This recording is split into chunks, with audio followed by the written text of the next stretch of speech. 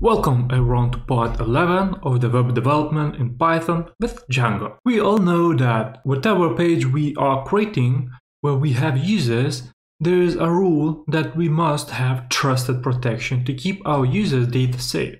So in this part, I'll talk about Google reCAPTCHA, a top-rated solution to protect your application or website against bots or spam. While creating this tutorial, I understood that it's reasonably effortless to implement this tool that we're gonna use right now. So in this tutorial, you'll find a solution that might take you only 5 to 10 minutes to implement Google reCAPTCHA in your own Django website. While we can implement Google reCAPTCHA manually with the help of HTML, Python and JavaScript, I found out that the easiest solution is to use a third-party library, making the process much faster and simpler. Because we are using Google reCAPTCHA, it's obvious that our website will make a post request in the backend. It's clear that we need to register somewhere and get some access key. The first thing it's necessary to do is to register your site on reCAPTCHA admin console. So let's go to this page. The CAPTCHA. I already logged in with my own personal Gmail. So what we do first, in the label section, I create a name that would represent where I will use it. So right now I'm creating a reCAPTCHA tutorial simply because that's my tutorial. As a reCAPTCHA type, I chose to use reCAPTCHA v2 because I found this works out of the box. I also tried v3, but I faced some issues, so I decided not to waste too much time and continue with version 2. In terms of security, it's very similar to v3. From here, I chose to use the I am a robot checkbox, because we want to use a checkbox where users will add a tick.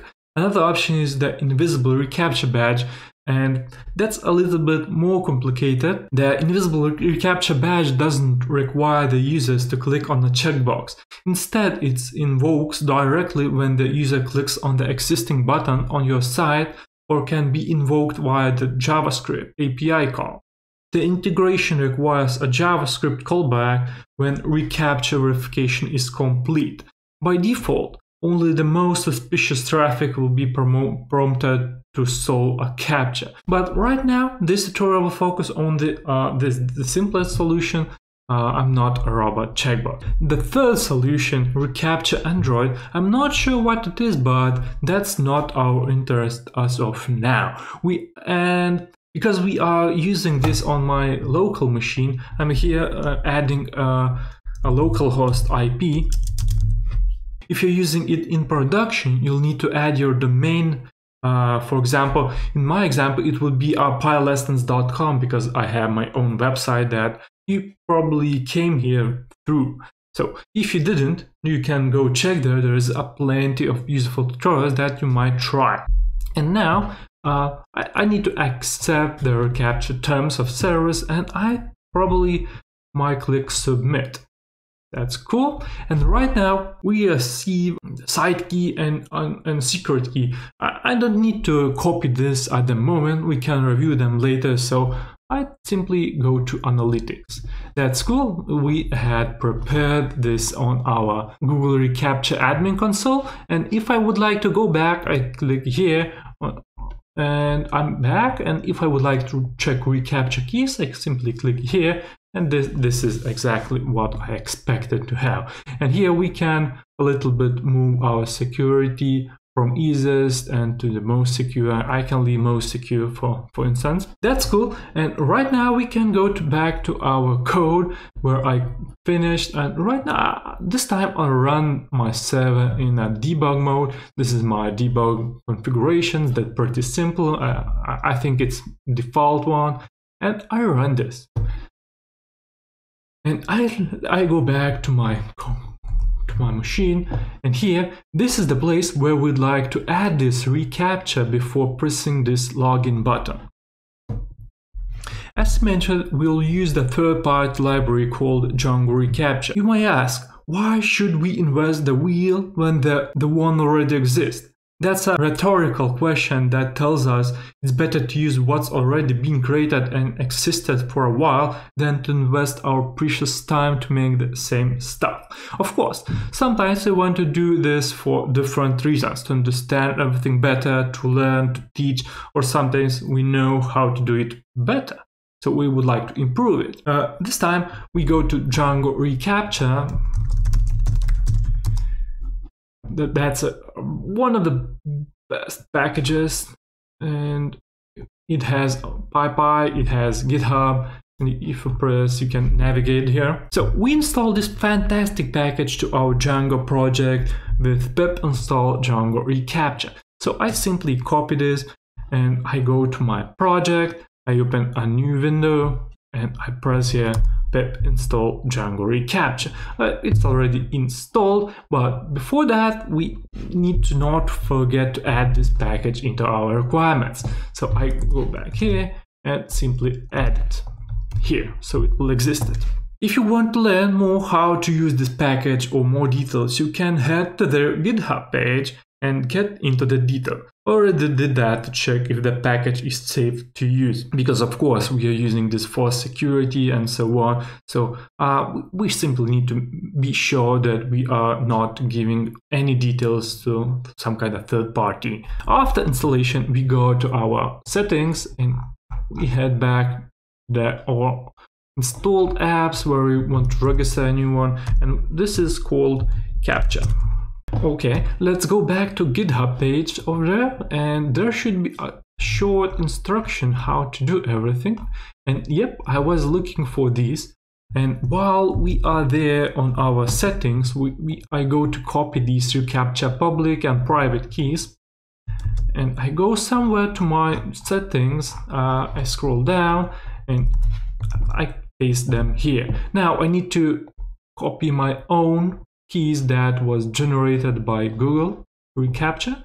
I open these, I go copy side key, that's a public one, and now I need to copy a secret key. This is the secret one. Of course, I do not recommend to keep these keys here. You always should import them from somewhere, so in case someone would access your website, so they wouldn't be able to get these keys. But for tutorial purposes, it's totally fine to use them, so it will be way easier for you to follow what I'm doing and how to test it by yourself. If you check the Django reCAPTCHA package documentation, you may see that these keys might be specified as parameter while creating the reCAPTCHA field, but for simplicity reasons, I'll use it globally in my settings. I'll use the same reCAPTCHA for registration, login, or even while creating a new comments in my post. Then I will be way easier to reuse all of it. Now our primary goal is to add this reCAPTCHA field to our login page. So bots would be not able to run scripts constantly trying to guess different passwords for specific accounts. To do so, we need to modify our custom user login form. So we head to our Django project, users and forms. Where is the forms? Here it is.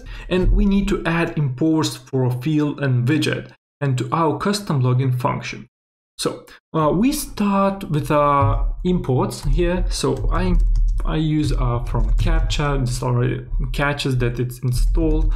From fields, I import a reCAPTCHA field. And next, I need an additional form from CAPTCHA widgets. I import reCAPTCHA v2 checkbox. That last thing is to modify our user login form. So after the username and password, I simply creating a CAPTCHA new name that will be equal to reCAPTCHA, to our reCAPTCHA field, and inside of it we'll use a widget, and this widget will be equal to reCAPTCHA v2 checkbox that we imported already above. If you specified a different type than the v2 checkbox while registering on the admin console, you need to change the widget attribute of reCAPTCHA field. If you don't specify one, reCAPTCHA v2 checkbox will be as the default one. At the moment, while I'm writing this tutorial, there are 3 widgets that can be used with a reCAPTCHA field. So it's reCAPTCHA v2 checkbox, reCAPTCHA v2 invisible, and reCAPTCHA free. The same choices as we saw on the Google reCAPTCHA admin console. There are also attributes that you might pass to these objects, but you can check them by yourself on the official documentation. Okay, at the moment we are in a place where it should work already. So let's save this and our server should run. Okay, as we can see there, it is some kind of issue. So I head back to the documentation, and I guess it definitely should give us some kind of explanation. Okay, let's search for test key, and that's true. And this is about local development and functional testing. These keys cannot be used in production since they always validated true, and a warning will be shown on the reCAPTCHA. Okay, so that's fine, and for testing purposes that's fine. So we copy these, we go back to our settings, and here I'll add these, and this should solve this error. Yep, it was solved. And now if I go back to my website, I hit refresh, and as you can see, that's amazing. It works out of the box. I right now can click I'm not a robot, and I passed it, of course, because I'm not a robot. That's obvious. Let's try to log in with my test.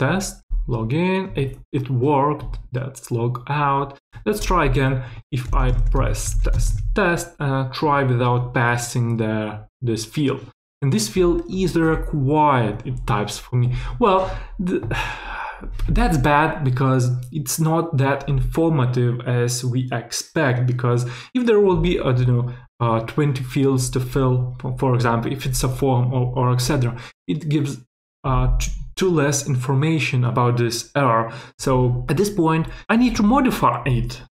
To do that, I go to my views where I am logging this message. Where's my views?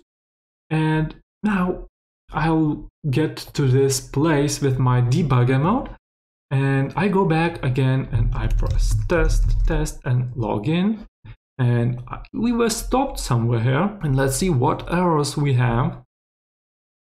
And well, that's true, we have a CAPTCHA. This field is required error, and we need to replace this because this comes default with a package. I'm not sure maybe there is a better way to replace this, but I thought that I'll do this my own way. This will also show you some ways how we can modify things in our site when you're using third-party package. So right now I'll use the same stuff, but instead of error, I'll need to get a key. And to get the keys, I'll need an items, all items, and we'll use the same loop here. But instead, right now, I'll be checking if the key is equal to CAPTCHA, as we saw, because if I'll print into debugger, okay, I need to print these, maybe. As you can see, it gave me that it's for this, right now, the key is CAPTCHA, so we use it as this one, and the error is a list, so, and error, we grab a first element of this list, we check if it's equal to this error, and if it is equal, we simply print another error. So this will stay here, but right now I'll create another one, and here I'll type that you must pass the reCAPTCHA test to validate. Okay, and now I'll continue, because we are sure that we logged this error, and if we receive more errors, it will come to this place because they might be different. It will be related to a username, to a password, or etc. It doesn't matter. It matters of what form you use. Okay, So I'll remove this checkpoint, and I believe it should work at this moment. I refresh my server. If I go back to my website, let's go to my login and let's try to break it out and test. That's cool. You must pass the reCAPTCHA test, and it gives this error out of the box, and that's fine. That's exactly what we were expecting.